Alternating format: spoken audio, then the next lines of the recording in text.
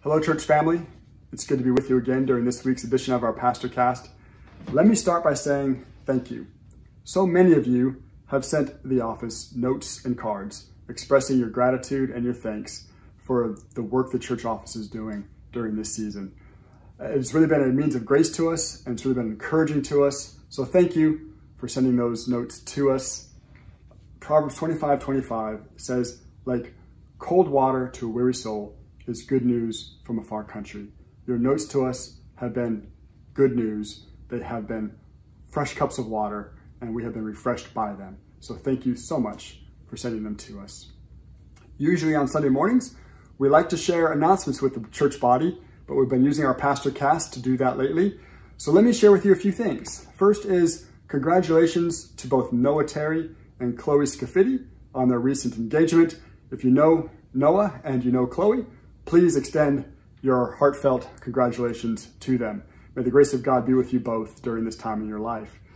We also want to share with you that Mike and Liz Jones, who have been a part of our church body for over 2 decades, and they raised their daughters here, and they all served in ministry here. Last month, they moved to Alaska. So please be praying for them as they start this next chapter in their life. May the grace of God be with them as well.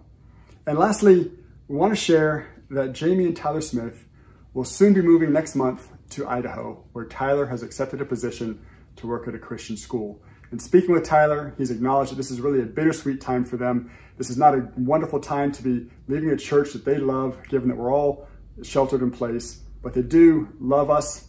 He said as much, and they will be missing us. And so if you know Jamie and Tyler, please reach out to them and express your love to them and share with them just your own thoughts and feelings as they head off to Idaho here shortly.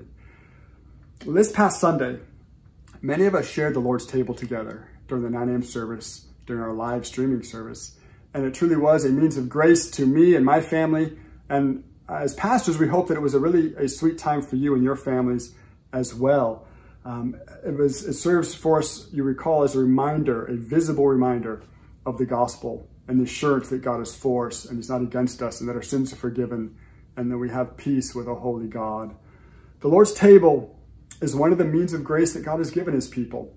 It's one of the means that provides to us a strength and a certainty to our faith, that God's promises are real, that they are true, and that we can depend upon them, and that nothing can separate us from the love of God, which is in Christ Jesus. But I also want to remind you to make use of all that God has given to us in Christ Jesus. There are so many means of grace that God has given to us. In times like ours, it's easy to lay aside our pursuit of walking with Christ as we seek to muscle up under our own strength and soldier on, as we seek to persevere during what's hard for so many of us. And I shared with you last week my own struggles with that and what the Lord had taught me during this season. I do want to encourage you during this week to make use of all that God has given to us in Christ. He has given to us so much in Jesus. And I want to share with you 3 things that I hope you are encouraged in, and that I hope you continue to persevere in. And one is, God has given us his word as a means of grace. He's given us prayer as a means of grace, and he's given us worship as a means of God's grace. First, with the word, I mentioned last week that Deuteronomy 32:47, God says, your word is life. And I encouraged you to fill your hearts with what's true. Colossians 3:16 says we are to have the word of Christ dwell richly in us. And as God's word fills our hearts, we think God's thoughts after him, and his truths transform us and they change us. Acts 20:32 refers to Scripture as the word of his grace. Meditate, dwell upon God's truth. Even use this time to memorize Scripture, that the grace of God might fill your hearts. And as David said, he would hide God's word in his heart, that he might not sin against God, that he might live according to God's word. Because we have peace with God, and Christ is our brother and our great high priest, we have also the freedom to boldly come into the presence of God during our time of need. Hebrews 4:14 through 16 says these words, Since then we have a great high priest who has passed through the heavens, Jesus, the Son of God. Let us hold fast our confession. For we do not have a high priest who is unable to sympathize with our weaknesses, but one who in every respect has been tempted as we are, yet without sin. Let us then with confidence draw near to the throne of grace, that we may receive mercy and find grace to help in time of need. The scriptures assure us that because of Christ, we are free through prayer to boldly approach the throne room of grace in time of our need for mercy and grace. Now is the time, brothers and sisters. Seize the day, seize the moment to boldly come into God's presence and lay your requests at his feet. Use this time to discipline yourself, to pray. There's so much to be praying for during this time. And I know many of you are struggling. Are you hurting right now? Do you find yourself grumbling? Do you find yourself complaining? Do you find yourself discontent? Do you seek wisdom to understand all that's going on around you right now? Well, the scriptures say, pray, beloved. James 4 says, you do not have because you do not ask. Prayer is where the grace of God meets you. It's where the grace of God meets me, and he freely gives it. Prayer puts us in this wonderful position of humility. James 4 says that he pours out his grace upon us. Grace upon grace is poured out upon those who are humble. And truly, in prayer, we are dependent people, humble people. And that's where grace meets us in our hour of need. Christ bids you to come in your weakness. He bids you to come. So brothers and sisters, come. Come to the Lord. Practice the season to have a time of prayer regularly with the Lord. Perhaps moms and dads, you can use this time at home to help your children understand why creating this habit of prayer is so important and help them learn to create this new discipline of prayer in their own lives. Lastly, our time in worship on Sunday mornings really brings these elements together.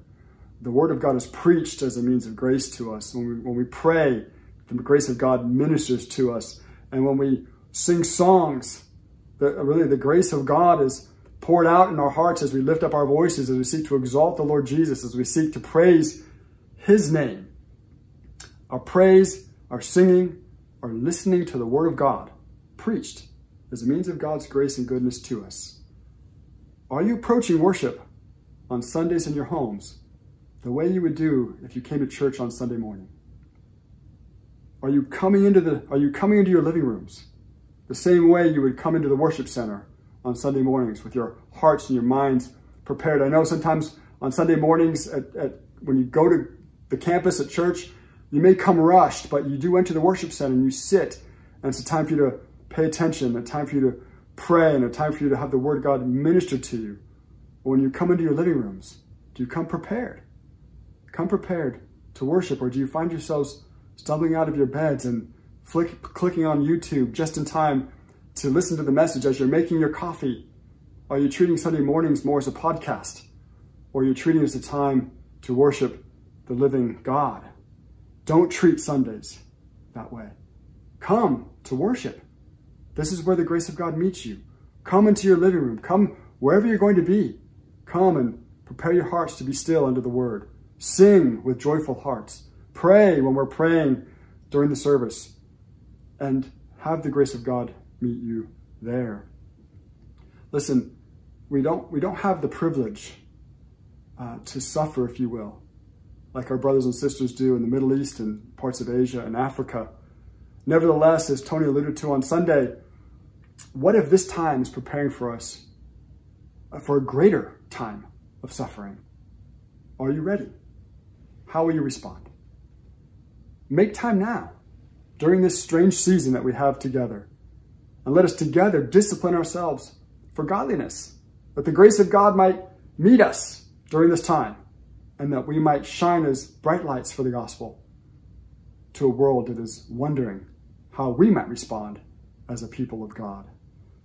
One last thought to leave you with. Those notes you send to the office, I'd say those are a means of grace to us, and they encourage us, and they keep us keeping on. Just as those notes encourage us, reach out to one another. We need one another. We are God's means of grace to one another.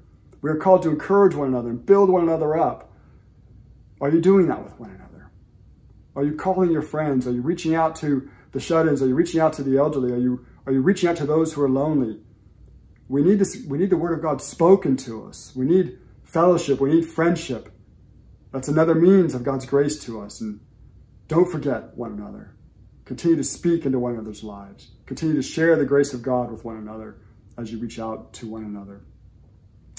Thank you for your prayers. Keep praying for your pastors. We greatly need the wisdom of God, the grace of God. We need the clarity from God, and that we might have unity as pastors as we seek to shepherd the flock of God in the days and weeks ahead. I do look forward to the day when we're together again, but until then, may the grace of God be with you all.